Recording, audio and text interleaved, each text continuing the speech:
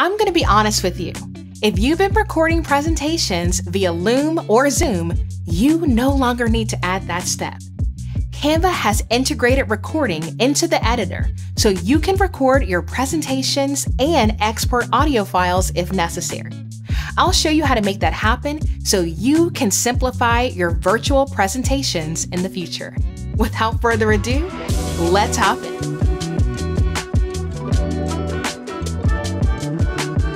Canva presentation is an incredible way for you to design powerful and engaging presentation slides. In a previous video, I specifically covered how you can import an old PowerPoint into Canva, refresh the look, and even export it as a PowerPoint file. So if you missed that tutorial, feel free to check out the link to that in the description. But in this tutorial, I'm really going to emphasize more all of the options that are available if you are presenting or recording your presentation. Canva allows you to really make that presentation more engaging through a lot of the features that they have built in. And so I want to make sure that you guys see Canva from the admin side of things, that you see the things that you can click on within the Canva design editor to accomplish tasks as you are presenting your presentations. So if you do not have access to Canva Pro and you would like access free for 45 days, feel free to utilize my link, lashondabrown.com/Canva45. And with a Pro account, you are going to have access to all of the features that I demo in this tutorial. Now, if you are starting from scratch, you can always search for presentations within Canva, and there are over 11,000 templates to choose from. Now, for this example, I'm actually going to use a previous slide deck that I created about affiliate marketing. What's interesting about my journey as a full-time content creator is I actually took a gap year between 10 years of client work and becoming a full-time content creator. So my income was heavily slanted toward affiliate marketing, and I get some incredible conversion rates on the tools that I recommend. For some of the companies that I work with, my conversion rates are as high as 60%. So I'm asked to speak about this a lot. And so this is a slide deck that I reference quite often to show people how to do what I do. Now, this slide deck has 12 different slides, and it's one of my text-heavy presentations. But quite often when I am speaking on a stage, I tend to have more photos versus text to make it more engaging for an in-person audience. But if I'm teaching just a very quick webinar, masterclass, however, I tend to have more text on screen.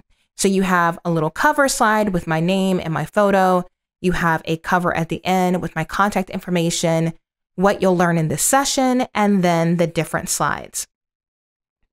Now within Canva, you have a couple options that I want to make sure you are aware of in the top right-hand corner. Present will allow you to present your presentation to an in-person or virtual audience. So imagine this button is reserved for when you have an audience available. But if you are recording your presentation and you want to go to the Canva recording studio, you're actually going to click on the share button. And I'm going to show you what that looks like. When you click on present, you have three options. Number one, you can do a standard presentation, which will allow you to advance your slides at your own pace. You can use autoplay to set a speed and have your slides progress automatically. Or you can do presenter view, which will allow you to view your notes and your upcoming slides. I'm going to select presenter view, but you also have the option to share your presentation so that people can view your slides without editing it. So if you happen to share your slides after a presentation, I would use the view only link so your students don't have the ability to change the wording of your slides. Now, once you click on presenter view, you're going to see a couple options. If you happen to have two screens, I would encourage you to actually drag the audience window on your secondary screen. If not, you can just minimize this or close it. But ultimately, the audience window shows you what your audience can see when you're presenting. So they cannot see your notes and they cannot see your upcoming slides. So feel free to use those to help you to stay on topic and to not get lost in your presentation. You also have a few options at the top when you're in presenter view. You have the ability to use magic shortcuts, which are so much fun. You can add a blur, you can add a quiet emoji, confetti, drum roll, curtain call, or mic drop. And these are really fun ways to engage your audience, and they can't see you doing this. You can also use the remote control to use some of these magic shortcuts. And I will feature the remote control in another video, but if you click on those three dots, this is how you would access the share ability.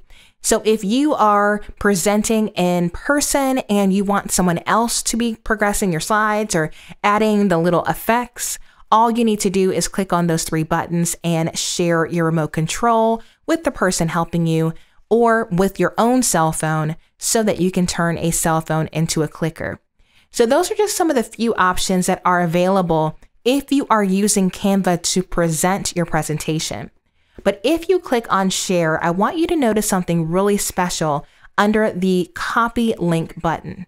Down here, you're going to see a little button that says present and record. So before we were just presenting our slides, but now we have the option to record. And by clicking on present and record, it's going to send you to the Canva recording studio, which looks a lot like Loom if you look carefully. So anyway, we're going to click on go to recording studio and you're going to see some options. First of all, you want to allow Canva to see your camera and to have access to your microphone if that's something you want to do. So for this one, I am going to just show you what it looks like on a really crappy webcam. I'll just be honest with you. The other camera that I have is currently set up for live streaming. But if you don't want to be seen at all, you don't have to allow your camera. So if you're just using Canva to simply record your voice as you're presenting your slides, that's an option. So we're going to tell Canva you are allowed to see my camera, and we are going to say you are allowed to use my microphone. Okay, here we are. So trust me, typically I would have a better video feed, but this is just for the example. We're just using a very old Logitech webcam, and I am going to switch the default microphone to my Rode microphone, which is, my little podcaster mic that's on an arm, and we're going to hit start recording. So it's going to count me down, which is really nice for me to take a little breath, and you can see down in the left-hand corner, it is recording me actually giving the presentation. So I could say, hello and welcome to the affiliate marketing webinar, where I teach you how to generate passive income by referring people to tools that you use in your business. In this session, we're going to discuss choosing your top 5 affiliate admin, content creation, and automating your promotion. Got a little tongue tied. All right. So say for instance, I go through all my slides, everything's everything, and I am ready to end the recording. So at the top, I'm going to click end the recording, and it's going to upload this to Canva. I wanted to keep it nice and short so you guys could see what happens. But look at that little message. You want to keep the browser open while it is creating the recording. Once you do that, it will tell you your recording link is ready, and you have a few options here. You can copy the link so anyone can view without signing in to Canva. You can discard this if this was not what you were hoping for. You can simply save your recording and exit, or you can download your recording.